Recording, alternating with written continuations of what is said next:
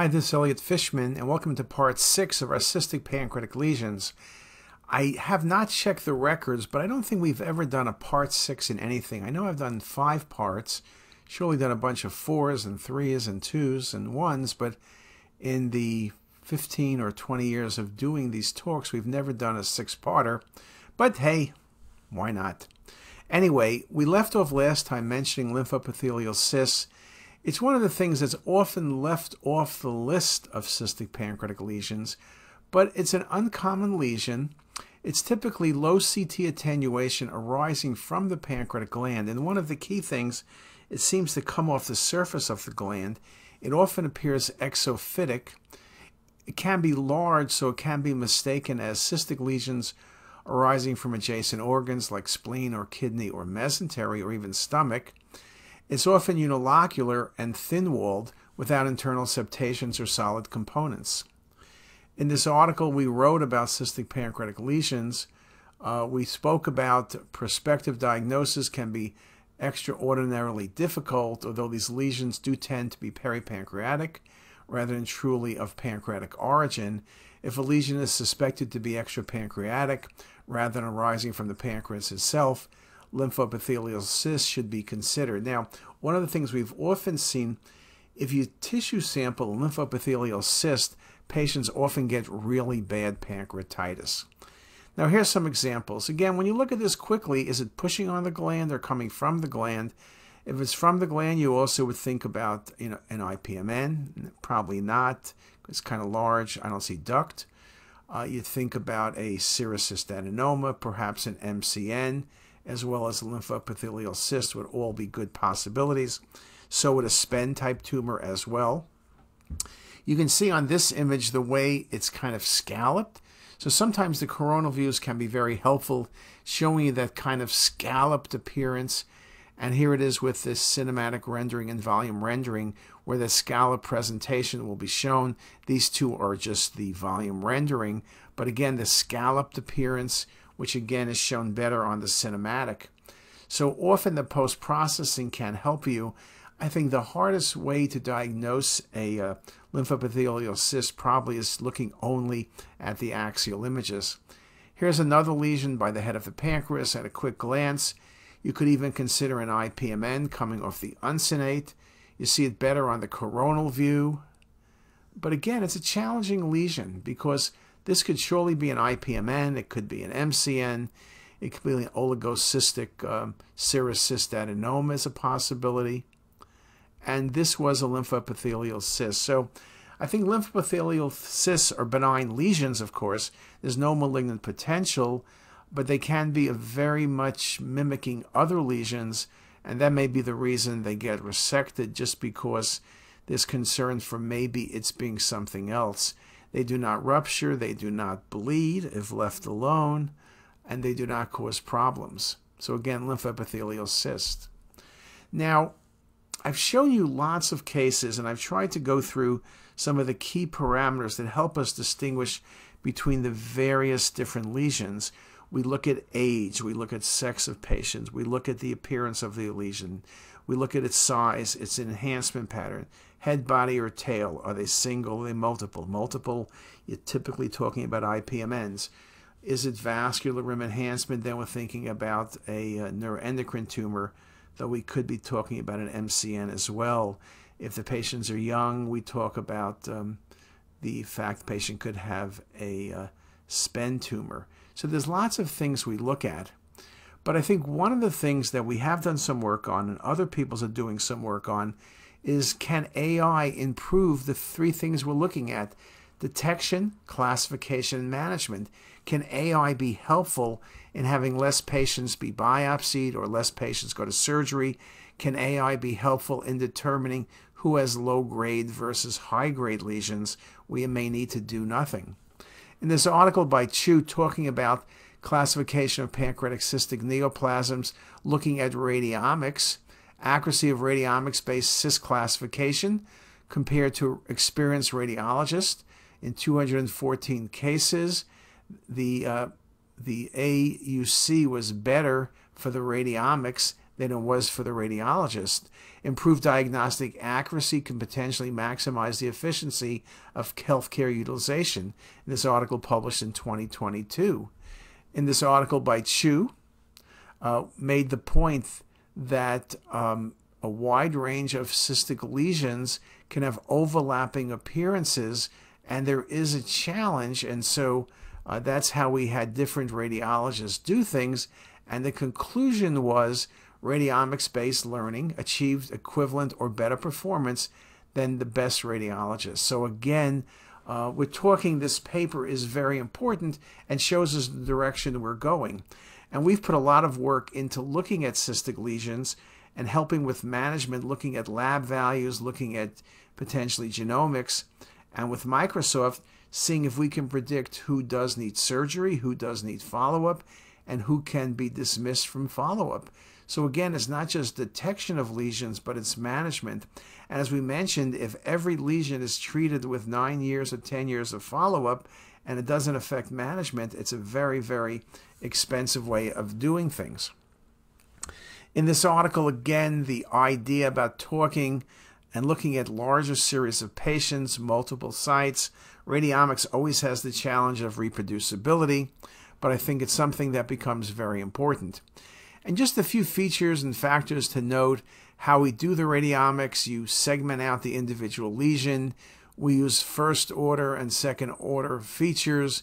We use random forests and other classifiers. And then we're able to basically determine precisely what that lesion is. What's nice also about using AI, it doesn't list things as could be this, could be this, could be this. It's not giving a differential. It's giving one thing, and it's been very accurate. With physicians, it's much harder because you end up with a differential diagnosis, which can range from benign to malignant. In this article by Burbis, radiomics of pancreatic CT and MR images has enhanced pancreatic ductal adenocarcinoma detection and its differentiation from pancreatic neuroendocrine tumors, chronic pancreatitis, and autoimmune pancreatitis. Radiomics can further help to better characterize incidental pancreatic cystic lesions, accurately determining benign from malignant IPMN. So you can see other articles now, this is 2024, have reached the same conclusion. Radiomics and AI are promising techniques that allow the development and validation of cancer biomarkers and the building of predictive models. And that indeed is very, very important. And in the pancreas, radiomics contribute to the accuracy of the diagnosis, prognosis, and prediction of pancreatic cancer, and its differentiation from healthy tissue and other pathologies. Although still limited by the scarcity of studies with good methodologic quality and the methodological difficulties inherent associated with deep learning algorithms, we can expect a bright future for radiomics in these fields, presumably brought about by the fast development of high-performance computers, hello NVIDIA, and DL tools, and the increasing availability of higher volumes of clinical imaging data sets. And something we know, we need more data. We need to test it on different scanners, different protocols, and see how good we really can do with radiomics, and can it translate from place to place. And here was an article talking about differentiating serous cystic neoplasms and mucinous with a deep learning network. And you can see very high sensitivity and specificity in this article by Yang. And again, their purpose was to differentiate those two lesions. And in a few talks ago, I made the point about how difficult and how overlapping serous and mucinous tumors can be. They used a random forest classifier. And again, their conclusion was this technique was an effective model for being able to separate both the two tumors. So again, you can see that AI is going to play a major role with radiomics and with deep learning in this process.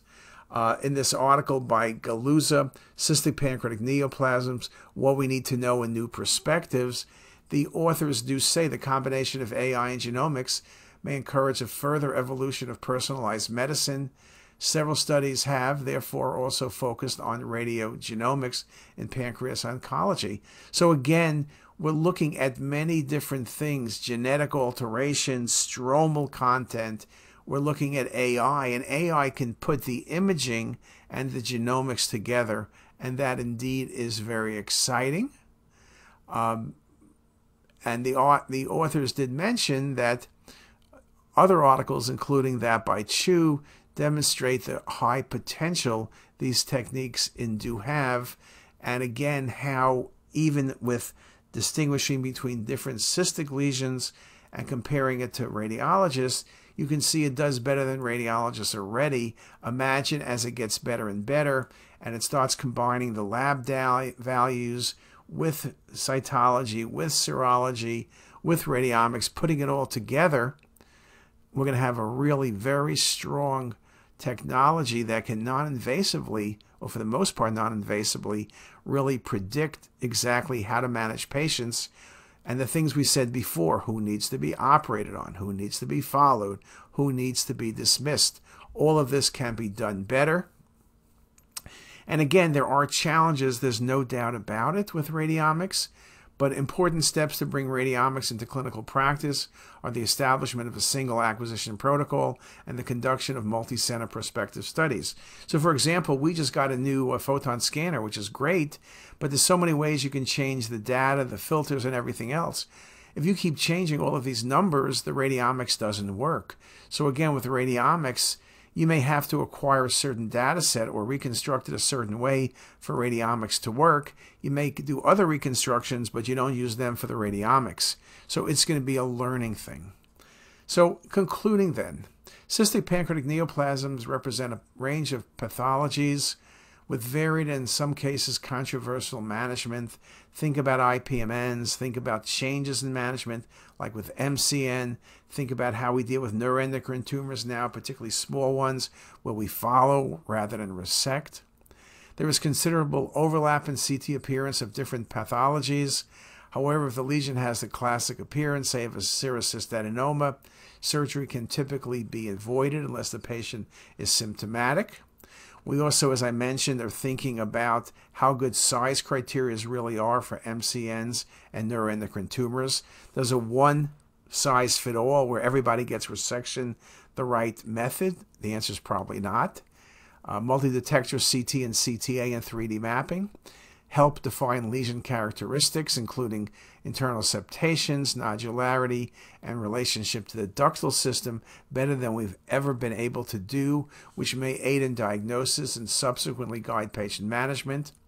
And many lesions require surgical resection due to diagnostic uncertainty, but hopefully in time, the number of patients who go to surgery will decrease. In the article that's being published between the work of Microsoft and Hopkins looking at cystic pancreatic lesions, we decreased the number of patients who went to surgery by more than half. So that indeed is very impressive. Again, things we look at, things we look for. We look at SPEN tumors as younger patients. We look at serous cystadenomas as older patients. But again, lots of overlap. And so when you're reading the cases, you can go by the rules that are tried and true, but you're going to be wrong because the rules at times just tumors don't follow the rules. But I think if you listen to this talk, think about all the various tumors, and then put this into play the next time you're doing a case, I think you're going to do very well. If you need to see lots of cases, go to CTisus, go to the pancreas section. You're going to see lots of cystic pancreatic neoplasms, and I hope that's helpful as well. And with that, part 6 is over, and I hope everybody has a great day. If you like this video, make sure to subscribe to the CTisus YouTube channel. You can also visit us at ctisus.com for even more videos, plus quizzes, pearls, protocols, and oh so much more. We're also in the App Store and have well over a dozen apps for iPhone and iPad, all completely free. Thanks for watching.